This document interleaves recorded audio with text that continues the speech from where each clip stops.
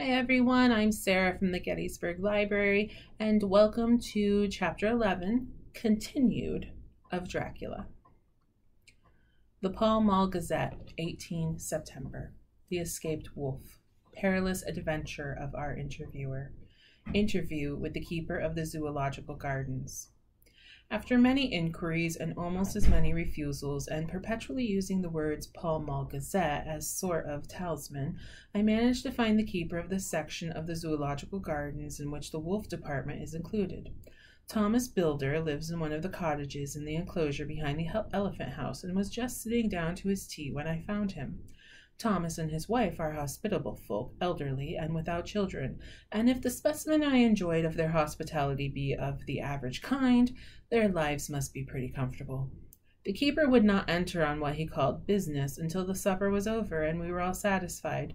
Then, when the table was cleared, he had lit his pipe and said, "Now, sir, you can go on and ask me what you want. You'll excuse me for refusing to talk of professional subjects afore our meals.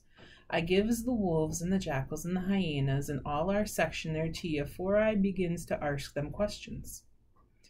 "How do you mean ask them questions?" I queried, wishful to get him into a talkative humor. "Itting of them over the head with a pole is one way, scratching of their ears is another when gents is as flush wants a bit of show off to the gals. I don't so much mind the fuss, the ittin' with the pole afore I chucks in their dinner, but I waits till they've 'ad their sherry and coffles, so to speak, afore I tries on with the ear scratchin'.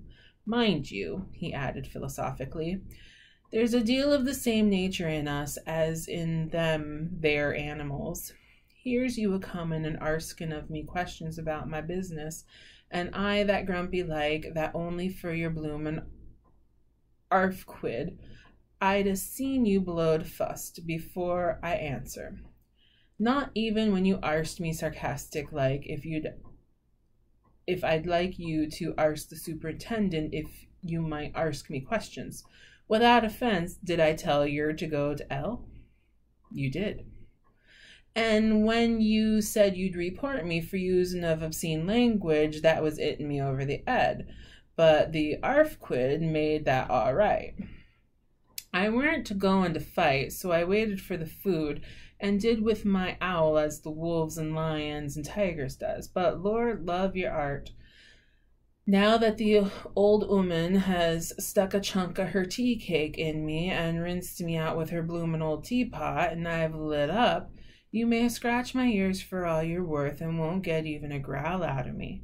Drive along with your questions. I know what you're a-comin' at, that air escaped wolf."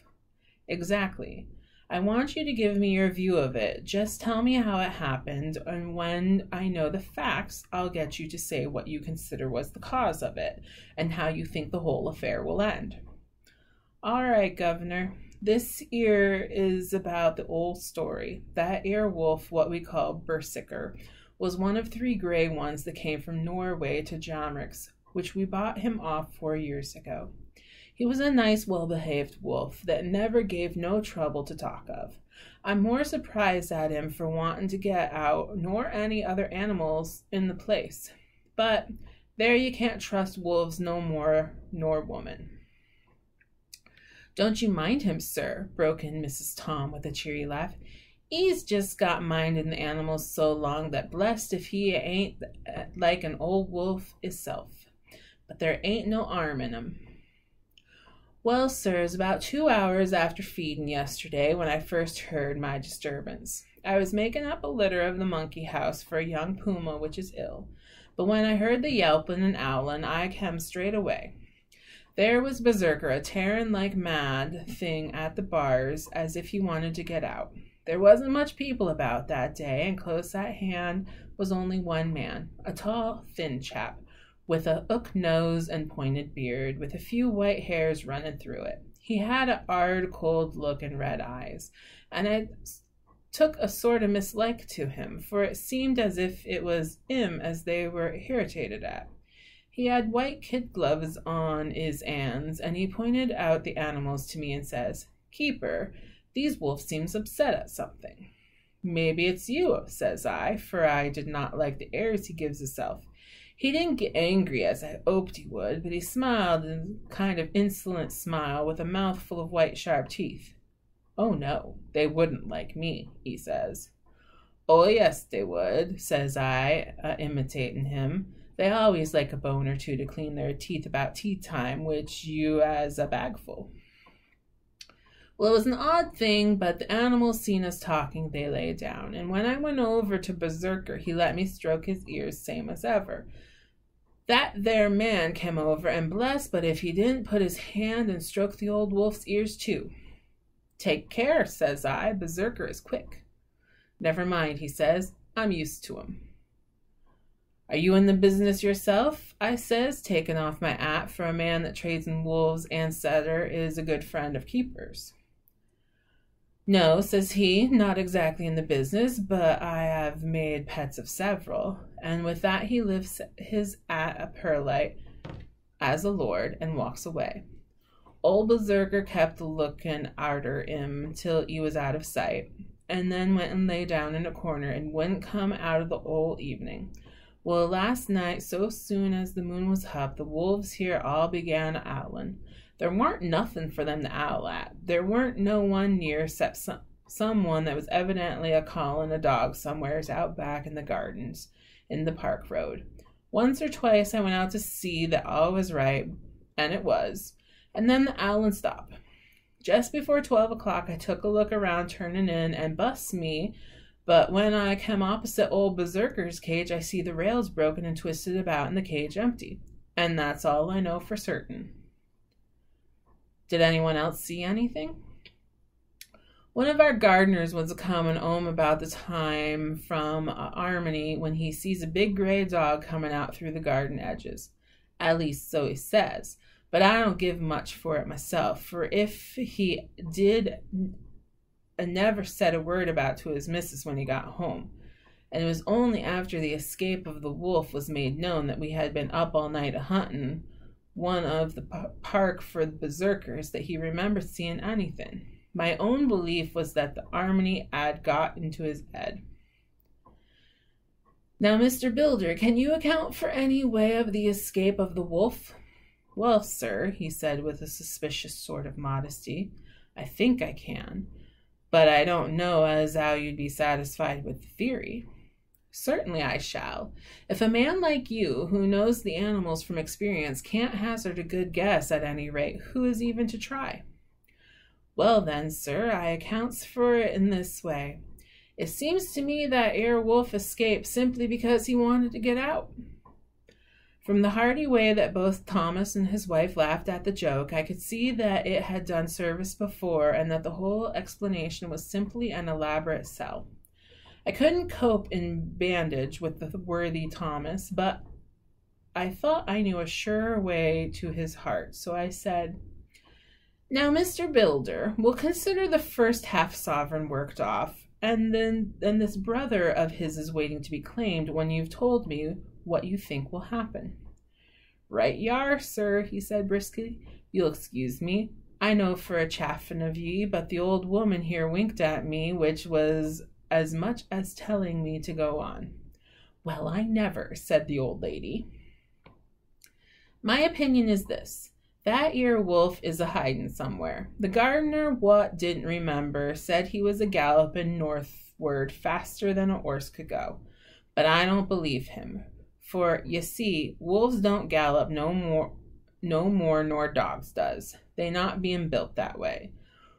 Wolves is a fine things in a storybook, and I dare say when they gets in packs and does be chiving for something that's more afeard than they is, they can make a devil of a noise and chop it up wherever it is.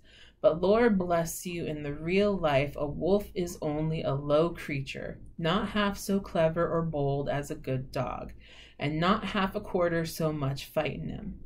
This one ain't been used to fighting, or even to providing for hisself, and more like he's somewhere round the park a-idin' and a-shiverin' of, and, if he thinks at all, wondering where he's to get his breakfast from, or maybe he's got down some area and is a coal cellar. My eye, Won't some cook get a rum start when she sees his green eyes a-shining at her out of the dark? If he can't get food, he's bound to look for it, and mayhap he may chance to light on a butcher's shop in time. If he doesn't, and some nursemaid goes a-walking off with a soldier, leaving of the infant in the perambulator, well, then I shouldn't be surprised if the census is one baby the less. That's all. I was handing him the half-sovereign when something came bobbing up against the windows, and Mr. Bilder's face doubled its natural length in surprise. God bless me, he said, if it ain't old Berserker come back by hisself. He went to the door and opened it, a most unnecessary proceeding as it seemed to me. I have always thought that a wild animal never looks so well as when some obstacle of pronounced durability is between us. A personal experience has intensified rather than diminished that idea. After all, however, there is nothing like a custom, for neither Builder nor his wife thought any more of the wolf than I should of a dog. The animal itself was as peaceful and well-behaved as that father of all picture wolves, Red Riding Hood's quondam friend, whilst moving her confidence in masquerade. The whole scene was an unutterable mixture of comedy and pathos. The wicked wolf that for half a day had paralyzed London and set all the children in town shivering in their shoes was there in a sort of penitent mood, and was received and petted like a sort of vulpine prodigal son. Old Builder examined him all over with most tender solicitude, and when he had finished with his penitent, said, "There, I knew the poor old chap would get into some kind of trouble. Didn't I say it all along? Here's his head all cut and full of broken glass. He's been a-getting over some bloomin' wall or other. It's a shame that people are allowed to top their walls with broken bottles. This 'ere's what come of it. Come along, Berserker." He took the wolf and locked him up in a cage with a piece of meat that satisfied, in quantity at any rate, the elementary conditions of the fatted calf, and went off to report. I came off, too, to report the only exclusive information that is given today regarding the strange escapade at the zoo.